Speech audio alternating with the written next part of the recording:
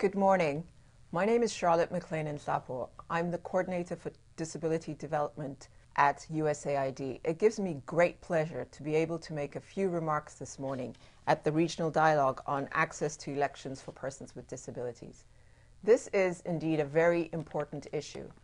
And before we go into why this is an important issue, I'd like to hand over to my colleague, Judith Heumann. Hello, my name is Judith Heumann. I'm the Special Advisor for International Disability Rights at the U.S. Department of State. Charlotte and I are very excited to be able to be participating with you today, and sorry we couldn't be there with you in person, but wanted to join together to be able to have a small discussion about why we consider the issue of participation of disabled people in the electoral process so very important. I'd like to start out by saying that, I'm 64 years old. I'm from the United States. I grew up in Brooklyn, New York, and when I first went to vote, which was a very big experience for me as a young adult to be able to participate in the electoral process, I was not able to get into the electoral place by myself. My father had to carry me up a number of steps, so that was quite embarrassing. And in addition to that, it was not possible for me to independently actually vote because the ballot was too high. So I had to share my vote with my father. That's one of the very important issues, I think, when we talk about participation in the electoral process. Our ability to be able to be independent, to come and go, and to be able to exercise our right to vote in secret. And if one is blind, the ability to exercise your right to vote in secret, meaning that you can choose someone to come in and support you in voting, if it's a manual electoral ballot process, and to be able to ensure that as disabled people we are able to show ourselves and our communities that we are vital members of our communities and wish to participate and are working as you are during this conference to look at ways of collaborating with government and civil society to remove barriers which have prevented you from appropriately participating.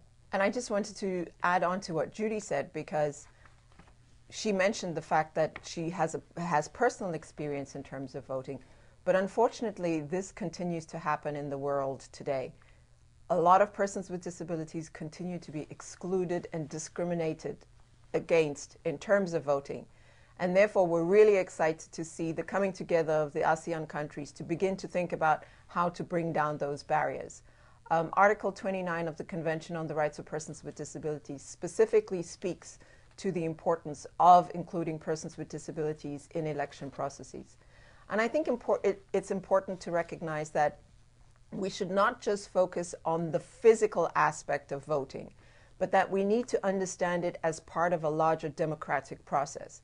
So how do we ensure that persons with disabilities are, A, voting, but B, part of the processes, that persons with disabilities are themselves on the ballot papers, that persons with disabilities are engaged in political parties, and that they too can be part of influencing society and shaping society so that hopefully societies can become more inclusive. I think that's very important, and I hope that over the course of the days that you're going to be there this week, one of the things that can happen is people can also be talking about both what the positive and negative experiences have been when you or colleagues have tried to vote. I think it's important for the human rights organizations and government participants to really more clearly understand those barriers so that people can really get behind effective implementation of the laws which are being developed. Implementation is obviously a very important part of helping to ensure that good laws, in fact, become a reality. And for many people, and now we're talking specifically about disabled individuals in your country, if people have not been able to participate, people may be fearful about coming forth. And therefore, I think looking at activities which really help raise awareness, not just of the non-disabled people's community, but of disabled people themselves, to be able to see that they are a part of the electoral process within your country, and that the ability to join political parties, to be able to express their views within political parties, to be able to look at running for office is very important. And all of that takes work and takes resources. And so I think it's important, as you think through this issue over the next couple of days, is to think a bit about what kind of resources are needed to ensure that people with disabilities are in fact included. Obviously, you'll have the resources like making sure that polling stations are accessible.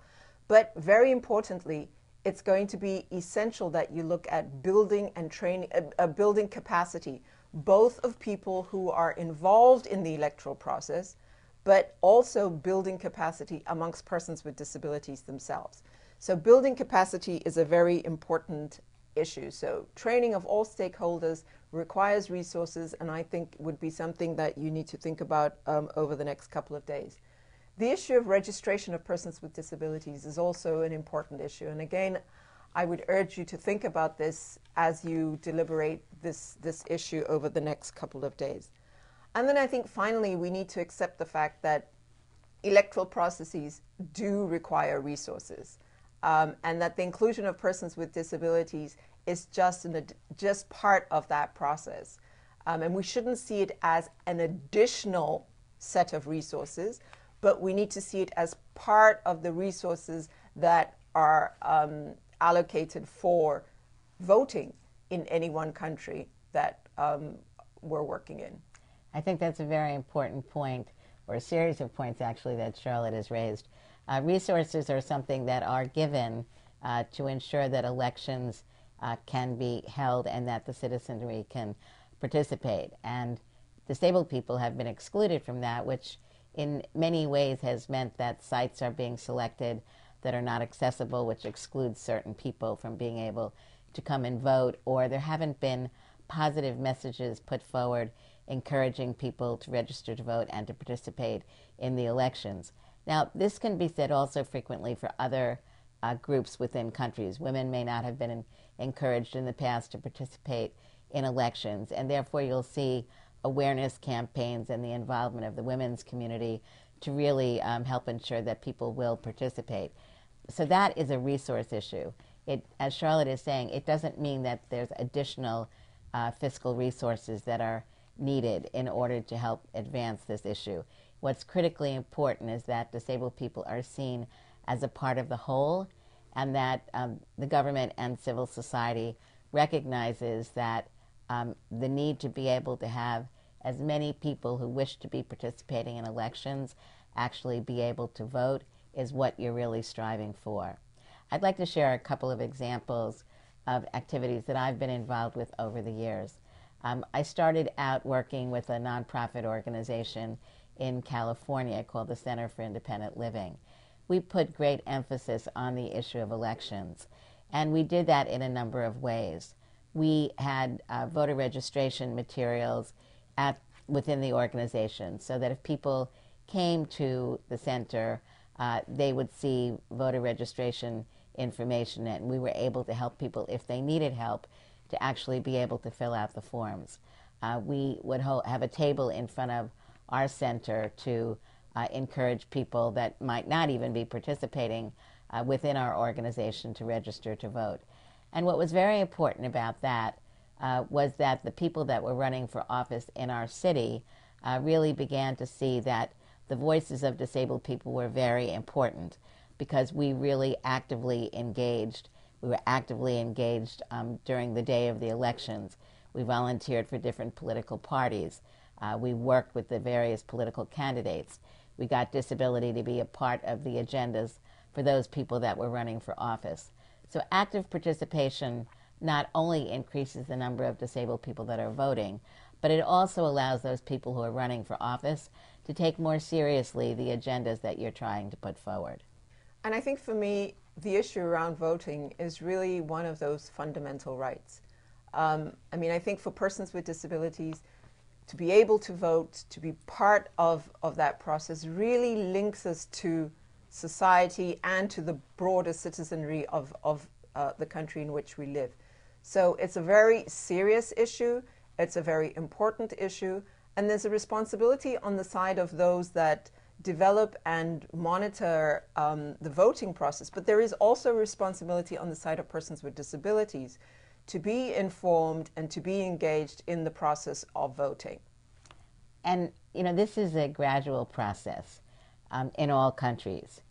Getting people to recognize that the vote can make a difference in your country if, in fact, you are able to meaningfully participate. When I look back over the last couple of decades here in the U.S., I see some very dramatic changes that have occurred. Certainly in the 1960s, when I started to vote, there was really no attention being paid to the inclusion of disabled voters. But we've really seen a dramatic change over the last 20 years, where the major political parties now, in fact, will have people on their staffs who are working to include disabled people in the electoral process. And as a result of that, we also see that disabled people are being appointed to positions like Charlotte and myself, who've been appointed to positions by the Obama administration, to be able to help ensure that the President's commitment to inclusion of disabled people in our international agenda will in fact become a reality. And I think finally to just say that we should not forget that people with disabilities make up 15% of any given population. And so it seems to me for political parties, it would be really sensible for them to make sure that they're reaching out to persons with disabilities, but reaching out and ensuring that persons with disabilities are involved in a legitimate way and sincerely involved in the process of voting. And I think we both would like to wish you well and hope that you have great deliberation over the next 3 days. And we certainly look forward to seeing the results of this very interesting and timely conference. I think also I want to thank IFAS for the leadership role that they've been playing for many years now on the inclusion of disabled people in the electoral process in many countries around the world. And if we look to the future over the next 5 to 10 years, as the Convention on the Rights of Persons with Disabilities becomes more seriously implemented in countries, the work that you're doing now and in the future will play a very important role in helping to demonstrate the fact that disabled people want to be active contributory members of our societies. We want to be actively involved in the political process. We want to be actively involved in removing the barriers that have precluded us, and we want to be able to work effectively with governments. That government does have a responsibility to ensure that laws are effectively implemented, and I do hope that one of the outcomes of the discussions this week will be to look at that issue.